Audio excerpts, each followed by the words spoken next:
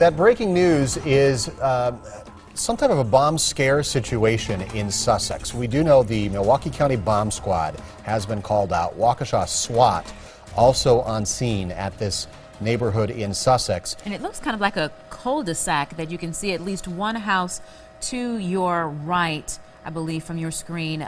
You see a number of emergency vehicles in front of that home. Also, a number of people walking out of what appears to be a garage. Again, we are learning about this bomb situation in Sussex County. We hope to have more information on this story.